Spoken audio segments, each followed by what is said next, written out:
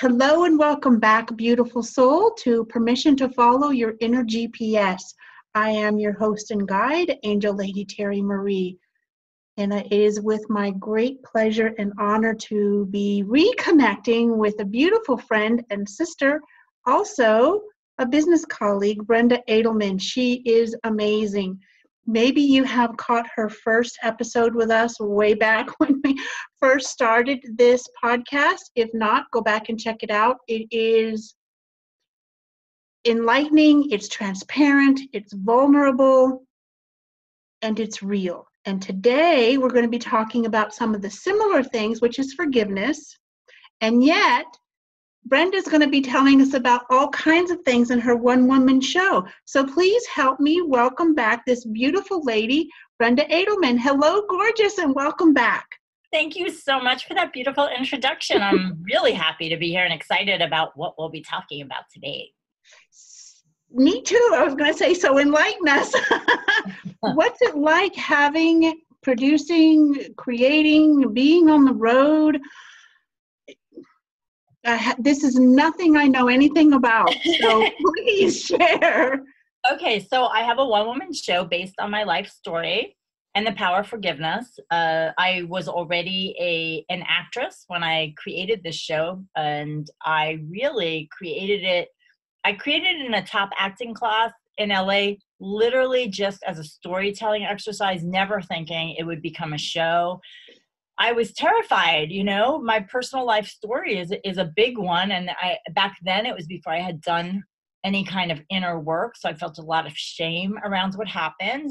My father shot and killed my mother and married her sister.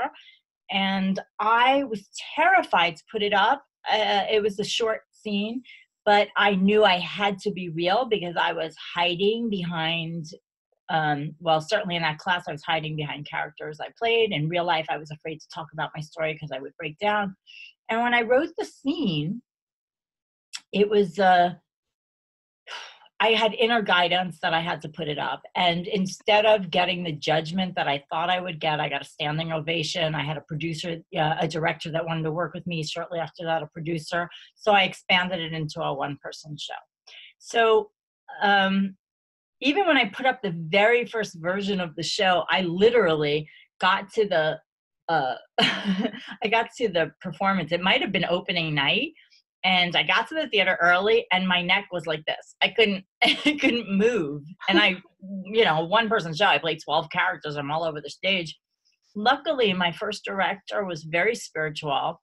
I believe she had like a cobalt blue bottle with water by the sun, and she had me drink it, and then she did some body work, and it healed. But really what I found out that it's like there was this energy stuck in my body, and some of it was the masculine and all this stuff. And when I wrote the piece, I try not to vilify anyone, and yet I still hadn't healed a lot. I was still in an on-again, off-again relationship with my father. So,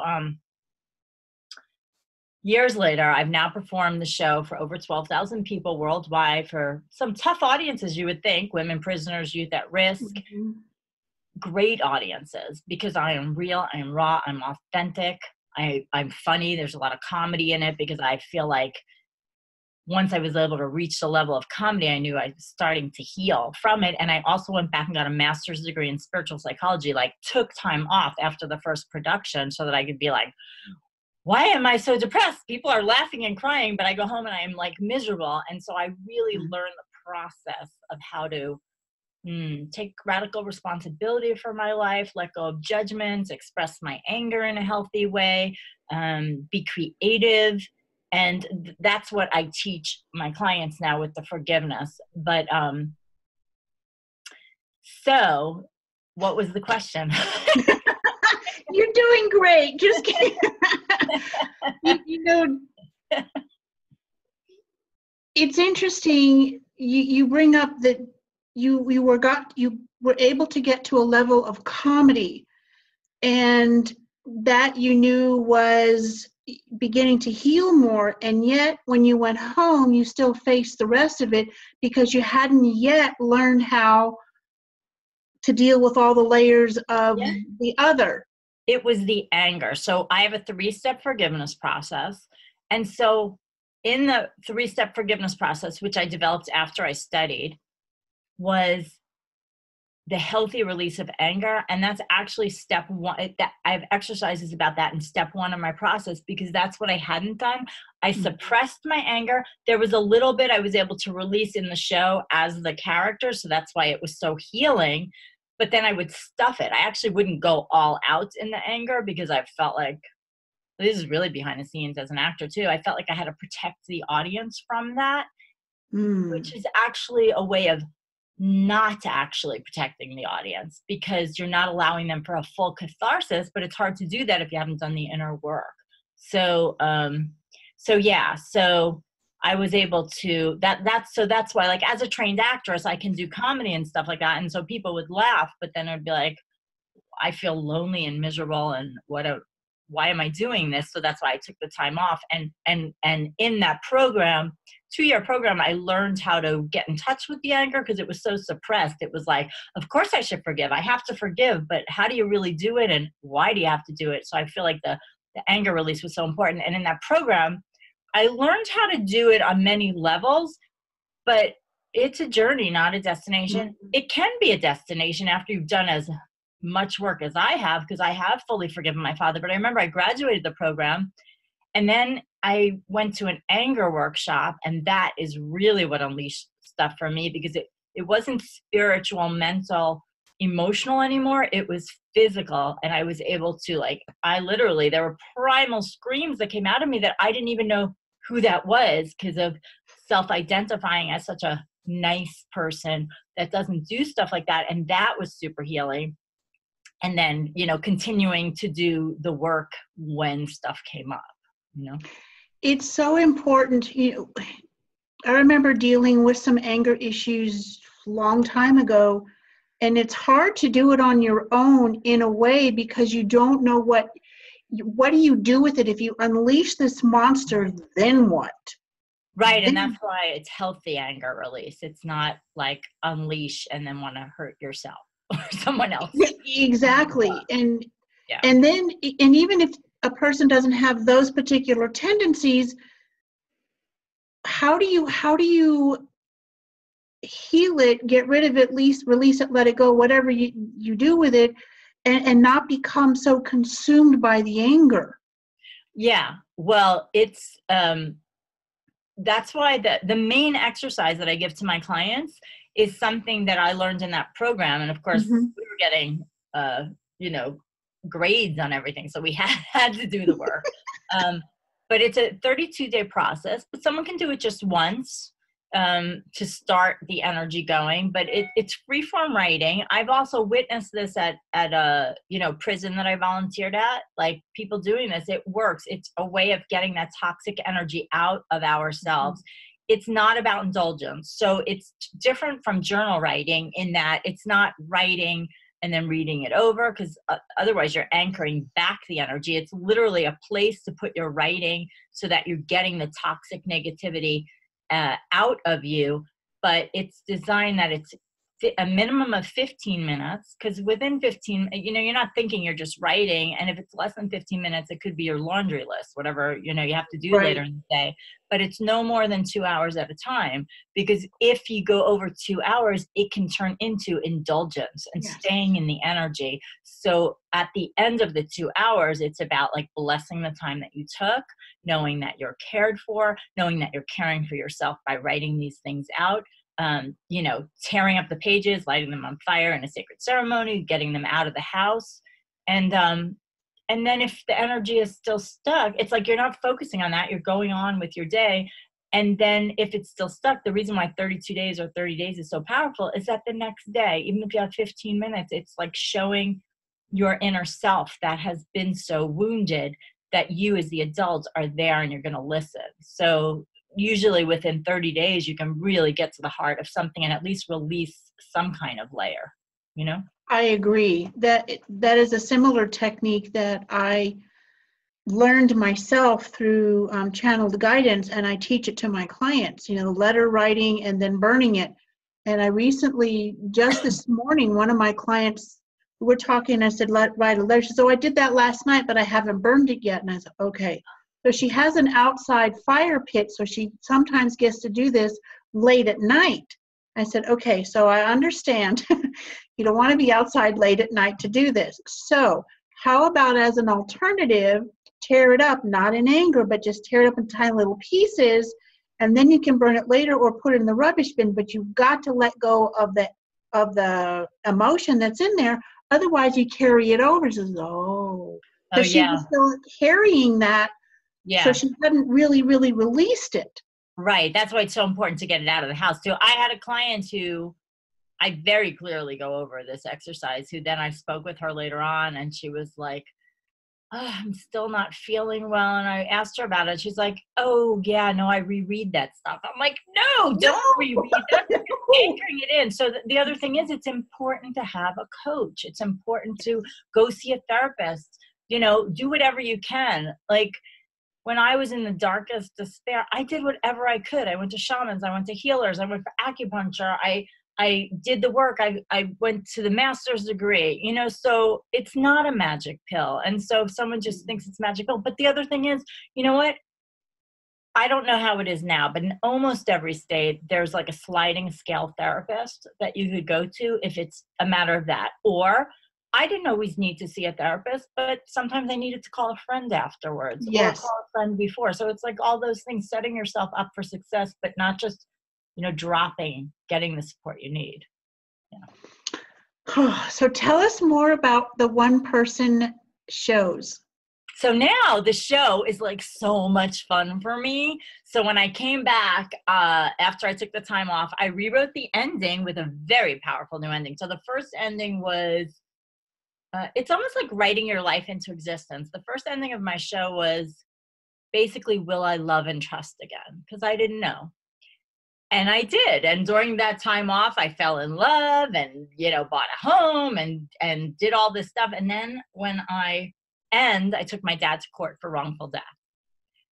Big, empowering decision that I did. And so I got to rewrite the ending into that, and also write into how I was able to forgive him. And so I have a forgiveness ceremony in there. And so the new ending was about how do you forgive the unforgivable, and why to do it for yourself. And so I've fairly consistently been doing the show. I have taken, a year or 2 or 3 off at a time. And now I'm in the mode of performing again since the last year. And I've like I said, I think I've performed for over 12,000 people now. And there's just the very first time, I'm remembering now, the very first time I did like the show in public, right? Because there's doing the show in class, and then there's getting out of the comfort zone of class, even though it felt terrifying at the time to do it in public. And I did a raw food cleanse retreat. I went away and they had a talent night, and I did like 7 minutes of my show. And I couldn't believe the response. It was so amazing. And one of the people that someone was in the audience, the next day, he and his parents were there. They came up to me and they were just like they were just like, oh my God, that was so amazing, this and that. And it turned out that one of the brothers in the family committed suicide. And they had never talked about him until they saw my show the night before. And I was so moved. And my show is not about that, although I'm thinking maybe I must have done a scene about maybe thinking about that, but that's not what my show is about. And I just remember thinking, wow, I have to expand the show. I have to make a bigger version because this really affects people. I had something similar like that happen. I did the show in Vienna, Austria, and someone came up to me after the show and said, my brother died of AIDS in the, I don't know if it was the 80s or 90s, probably in the beginning part of it. And she said, I haven't talked about him. And, watching your show made me understand that I love him. Like I want to think about him again. And it was, again, one of these moments where I was like, my show's not about that, and yet I'm so vulnerable on stage, and the show is so much about not being ashamed of anything that we feel, anything that we've done. And so that has always given me the impetus to continue even when I take time off. And so the last year, I've been doing an abridged version of my show, like 35 minutes of it, with two other actors who also have their own, they're also critically acclaimed actors or storytellers, called Divas in Danger. So my show is called My Brooklyn Hamlet, because I think I might have said my father also married my aunt. I don't remember if I said that. And You did. like Shakespeare. Shakespeare's Hamlet. So Divas in Danger is about escape, betrayal, and budget plastic surgery. Mine is about the betrayal. And so I've been going on the road with these other two women, and we've performed at the Long Beach Convention Center for a conference. We've performed at various arts and cultural centers. We performed in the theater in Long Beach, and we performed in Albuquerque. We were just invited to go back and do a be part of their solo festival. And I also get to do my full-length show there. And then we're going to Mexico. We were performing in Taos and Santa Fe. And then we're performing, well, when this airs, we may have performed all those places already. We're performing in Torrance as well, the first week in February. So like, it's really exciting to reach people with my message. And there are some really great things about performing with other people as well. And I love performing my show alone, like just the full-length version, because there's things I can't keep in the show when I'm doing an abridged version. Well, some of the humor I have to take out. And there's a lot of humor. Dancing in the 80s and the disco. Well, it kind of gives your audience and you a little bit of a, okay, breather. Right. To then continue on. For me, exactly, gives me a breather. There's a lot of comedy in my abridged version. There's a lot of comedy in the first half, but then I have to kind of go for the storyline, which after my mother is killed, I had to take out humorous parts that, it sounds weird, humorous parts, but it's as much a coming of age story and like finding myself. So I had to take out some nuances that were funny so that the story could just, go in a direct line. Yeah. You mentioned a couple times how people in the audience come up to you with different stories. And even though your show's not about suicide or AIDS-related types of transition or death, you're able to help them tap back into that in such a way that it helps to release themselves from whatever it is they think they're supposed to be carrying or holding on inside. Yeah. That is so powerful and so magical, not as a whimsy, but such a gift. It's a magical gift to be released from all of that. It's really the shame. I mean, I think that's the thing that a lot of people resonate with. Like, my show's not preachy. It's not like a talk or a public speaker that sometimes when we're speaking, because I do speak too, it can be a little preachy, but because it's done in the context of entertainment, it's like, this is my story. This is what I went through. And I am just like raw for everybody. So what's really beautiful is people just take what works for them. And I remember when I put the show together in the beginning, I was like, people aren't going to relate to this because how many people's father have killed their mother and married their aunt? And what I recognized right away is that it was the humanity in it. Everybody, if we're, here, we've experienced loss, we've experienced betrayal, unless we're super sheltered. And some of the places I'm willing to go to, like I said in the beginning, I wasn't really willing to go to. I wanted to kill myself and I'm going to do it because I'm in so much pain, but not in the speaking of it, but in the acting of it, I would just pull back slightly. And what I noticed is it was not cathartic for me. Mm-hmm. So the audience were probably stuck a little. So now I'm willing, and through skill, I'm able to go there because I, Brenda, am not living it. I'm acting it. So it's this whole level of my acting getting better as well, which now I, teach people how to do one-person shows too, because I know the breakthroughs that I've had in the acting alone have been so cathartic for me and for the audience. There's so much pain, shame, guilt that people carry about different kinds of things because it's not allowed to be talked about or whatever the reasons are. And there's so much that we as an individual go through, and for whatever reason, the conscious mind, ego chitter chatter, makes us believe that we're the only person in the whole entire universe with this set of circumstances, and nobody's ever going to understand anything. And people cannot understand that a person can be in so much pain and inner turmoil that they just want out. Yeah. I didn't understand it before. I was one of those that bought into, when I was a teenager, I remember a friend saying she wanted to kill herself and thinking, that's so selfish. Why would someone do that? Until I lived through what I did and the losing my family in one night. And I was like, oh, this is what it's about, and bringing perspective to it and bringing compassion to it. And also learning that feelings don't define us. They can inform us, but they don't define us, and that they pass.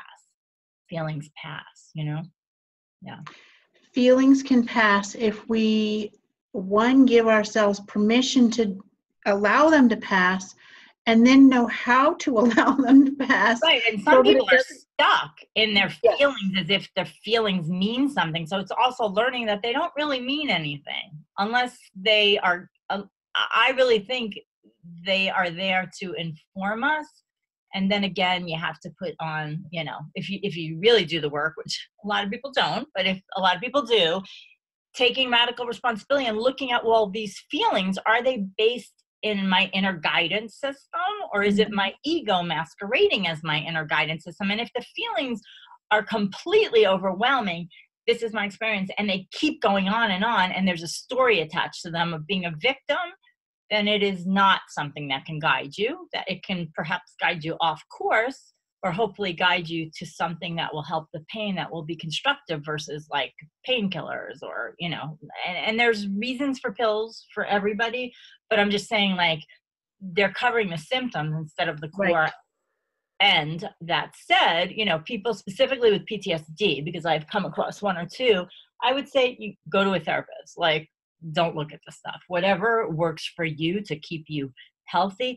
But I also believe, from all the work that I've done, that the real healing, the real expansiveness comes from getting to the other side of the story we tell ourselves.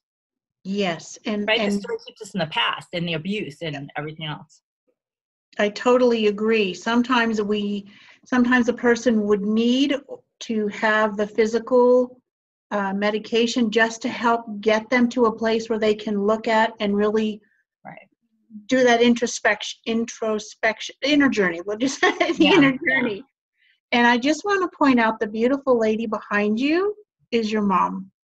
Yes, and I start my one-woman show. Sometime I'm going to do one of these interviews with a blonde wig and with that shirt on, because I actually start my one-woman show dressed as her, with that shirt on, coming out as her. Actually coming out as her from beyond, because I do a Shakespearean prologue in the very beginning of the show, and then I drop into her as like New York, 1970s, 80s, and yeah, it's kind of cool. And so I use that in my show.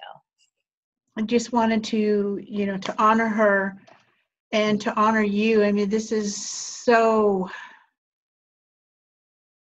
there really aren't any words for what it can help others reclaim, not re-imprint, but reclaim and remove from themselves, so that they can really move forward in their life and whatever it is that they came here to do.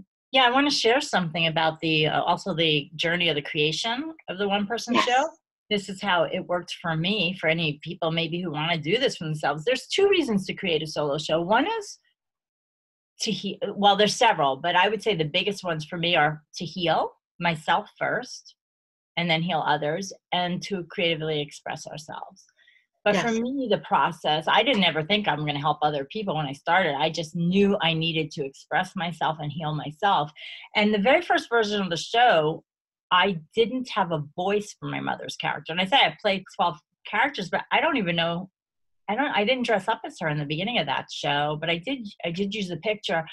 But I would speak about her, because where I was in my journey is I felt like she didn't have a voice. She only had it through me. The Mm. level of healing, and I see that with my clients too, that they have characters that all of a sudden will come alive after they've done the healing work. And now my mother's character is like vibrant, funny, tragic, like and I get to play her, and it's like so much fun to do. It's so much fun to do that. And so the process is interesting because then she came to life in the second version of the show.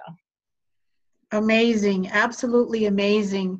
So you'll promise to come back another time we can talk about more of this. It's Sure. like, oh my Absolutely. gosh. We could Absolutely. have a marathon just on wherever this is going to take us.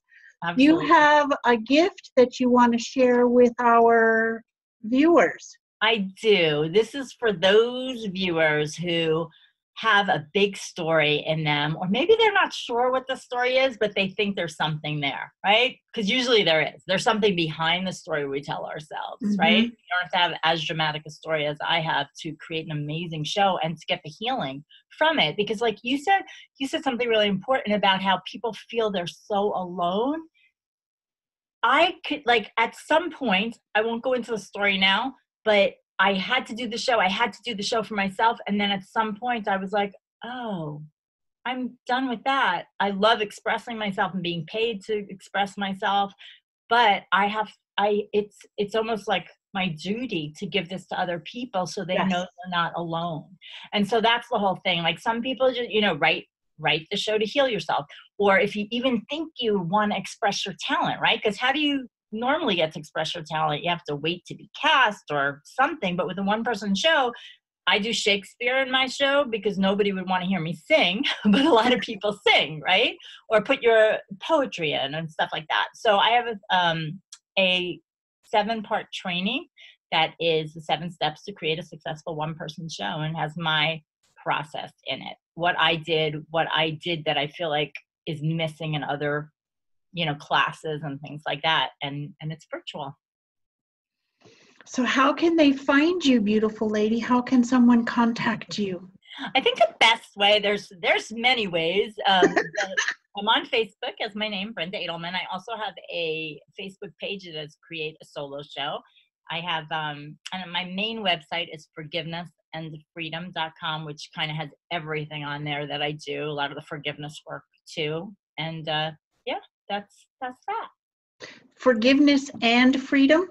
A&D, yeah, forgivenessandfreedom.com. And I'm sure I have at least 1, 2, 3 free opt-ins, gifts on there, having to do with, the many things that I am passionate about. Basically, I'm passionate about healing through forgiveness, sharing what I've found that works, and how to present your story boldly, creatively, in many formats, so that you can reach people. Like, if you're scared to tell your story, tell it, because you know that you'll save someone else, and someone else will not feel like they're alone.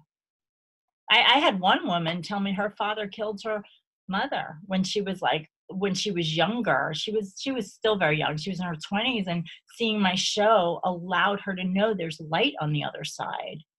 That's so important, because there was a time several years ago where I went through such a dark period. I didn't think I'd ever see the light again. And to know that there's light on the other side, that people like you experience these things that you only maybe see on TV. It's like, it's not real. It's just a screenplay. Well, maybe not so much. Right. I'm not happy that you went through it. What Right. excites me is that you had the courage, and still have the courage, to do this work to help others, and it still continues to help you as well. Yeah, still continues to help me. I swear, even though I've done the show so many times or talked about it, specifically when I'm doing the show, I'll learn new things about my family, about myself. Everything's about being intentional while I'm doing it, and knowing that I'm reaching different people with what I'm saying. So that's quite amazing as far as the healing process with sharing our stories too. Yeah, And thank once you. again, beautiful soul, it's forgivenessandfreedom.com. And Brenda Adelman, that's Adelman, on Facebook. Great, thank you. Thank you so much for being here again, and I look forward to the next time whenever our schedules will match up. Do please share these episodes and take the time to rate, review, and subscribe. It helps us to give more voice and express for more people. Thank you so much for being here, beautiful soul. Thank you.